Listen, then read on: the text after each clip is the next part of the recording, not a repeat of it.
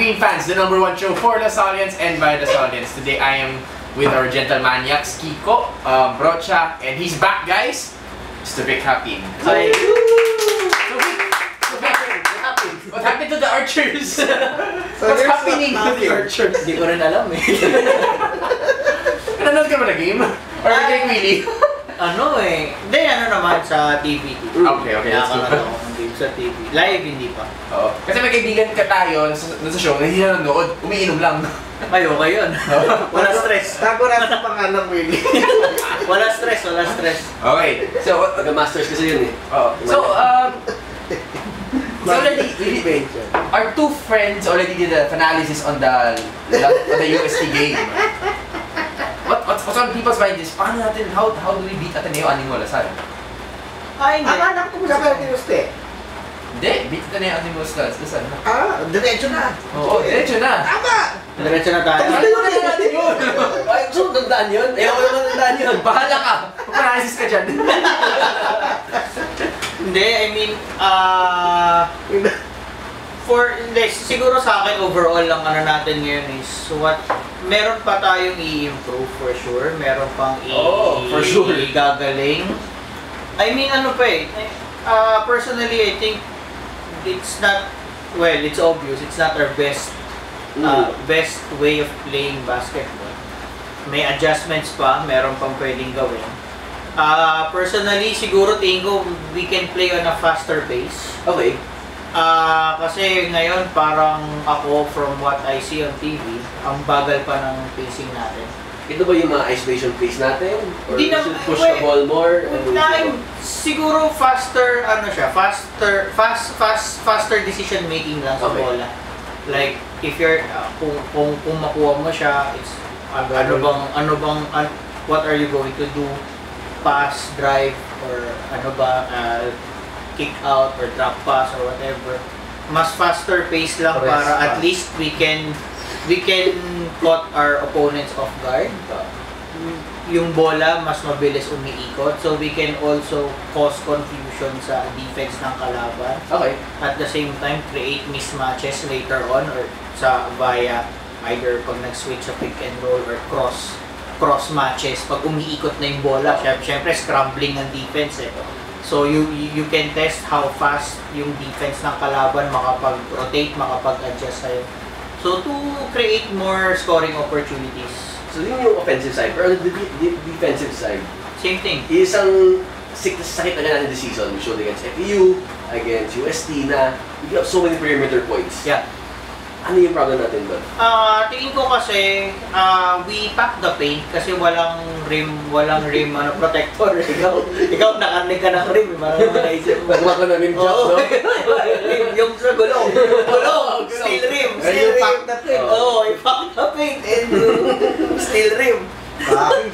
Yung ano kasi walang what do you call this, walang legitimate shot blocker. So that's why siguro, ewan ko lang, hindi ko rin naman alam. Tingin ko lang naman ito. Kaya siguro instead of closing out todo sa shooters ng kalaban, we tend to give them space to shoot jumpers from the three kasi we try to protect the drive kasi nga wala tayong shot blocker and para since maliliit tayo, kung in case mag-miss, we can gang rebound and we can May question ako. I just want to hear, did I get this right? Wala tayong legitimate top blocker. Ano? Shot blocker. Shot blocker. Okay. Top block eh. Wala yun. So, sige tayo. Isipin mo lang parang kulangot yan. Na pick and roll. That's what yung isang school. Yung tinakita natin sa Sunday. Okay, sige. Yung tabi ng Miriam. Hindi ko alam yung Cosca ba yung Cosca? Hindi. Nasa kapila pala yung Cosca. Yung... Siyempre, of course, day-to-day move Perasol. Si Bob ba coach doon? Akala ko si Ronnie. Whatever. Anyway. Natanyes? Anyway. Natanyes. Sige talaga. So, medyo nakakabahan ako kasi Ay, nakabahan ka? Oo, syempre. So yung saga natin, perimeter defense, di ba? Pero yung kalaban natin, excels on perimeter points. So, sa Ravenna and Pesumal, What's nga, sabi nga ni Kiefer, sabay-sabay, puputok. sabi ko, huwag lang sa loob. Huwag lang sa loob. Sabay-sabay, puputok. Huwag lang sa loob. Sa labas okay lang. Mas okay lang. Ay, parang mahirap pag sabay-sabay puputok sa labas. Puro 3-point shoot. Kaya mas maganda puputok sa loob para 2 points. Kung pag sabay-sabay pinutok sa ulit, bukake.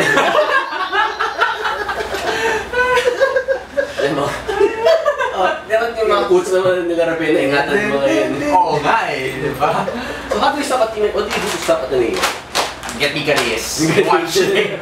Please. For like yung ginagawa ng iba, no? Sa akin, ang tingin ko kasi, it's better to force keeper to shoot tough jumpers kesa ma-involve yung teammates niya to score and give them confidence. Kasi ano siya ako mas takot ako kay keeper being a passer than an individual scorer with the way yung shooting slump niya. Yeah. Although yung mga friends ko from the other side were saying, pare making low of averages yan.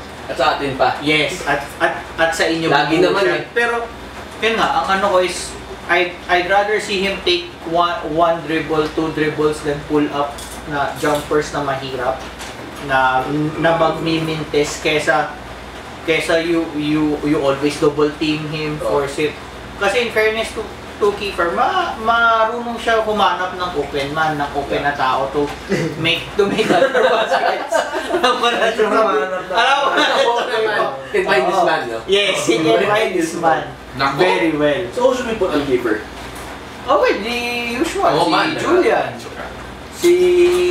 I think ang first ko naisip ko si Julian, si Joshua. Parang gwapo. Oh.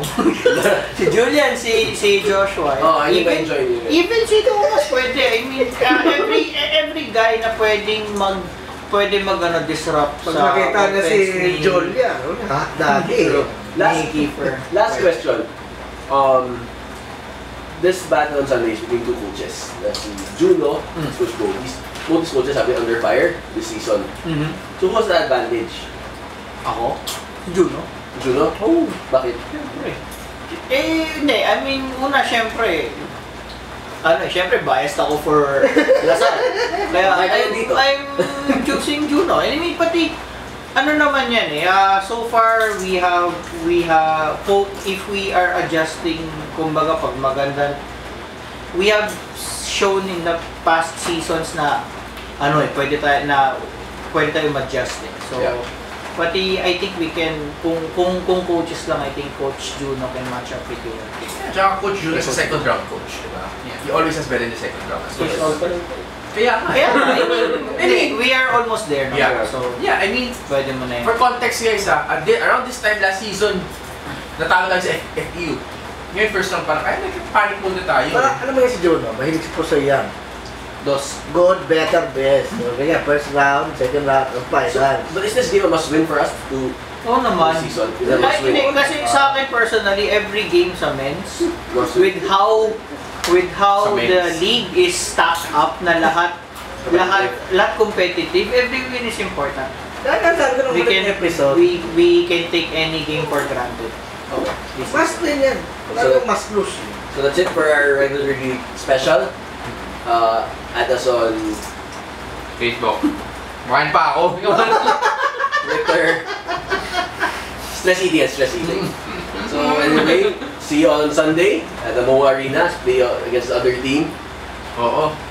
And let's not forget to play hard. Pray hard. Yes, of course. It helps. Si Kiefer, masiraan on the way to the game. Okay, napagkasa natin.